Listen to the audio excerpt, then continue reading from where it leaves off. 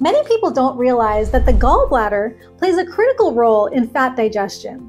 And when the gallbladder is removed, often for gallstones, this can cause some changes in digestion.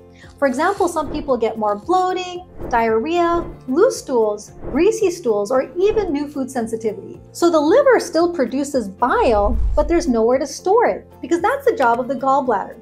And without this storage and release mechanism, bile just trickles from the liver into the intestines. And sometimes this isn't enough, especially with a high-fat meal, like pizza or red meat. Additionally, some people get fat malabsorption, and they have trouble absorbing fat-soluble vitamins like vitamin D, A, E, and K. And this can lead to fatigue, brain fog, dry skin, and inflammation. The good news is there's a very simple treatment.